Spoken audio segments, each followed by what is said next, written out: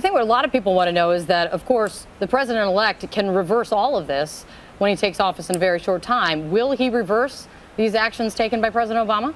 I won't make a statement on that at all tonight. I will tell you that even those who are sympathetic to President Obama on most issues are saying that part of the reason he did this today was to, quote, box in President-elect Trump. That would be very unfortunate if that were if politics were the motivating factor here, but we can't help but think that that's often true.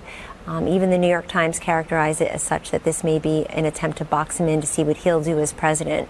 That's not the way that peaceful transitions of administrations work in our great democcy. You think these serious actions at the moment that the president-elect has spoken his piece on this. Kellyanne, you think these very serious and unprecedented actions that President Obama took today, expelling 35 diplomats, giving them 72 hours to leave the country, sanctioning foreign intelligence services, you think that President Obama did that just to box in Donald Trump?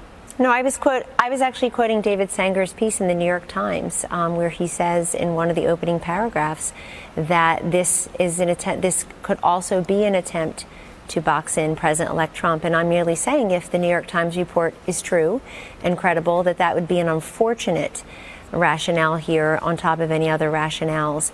You're right, Kate, it is unprecedented. I don't think at the height of the Cold War that this country expelled that many operatives. So I know the president is looking tough in his last couple of weeks. First, I would call them sanctions against Israel over this past weekend, and now sanctions against Russia.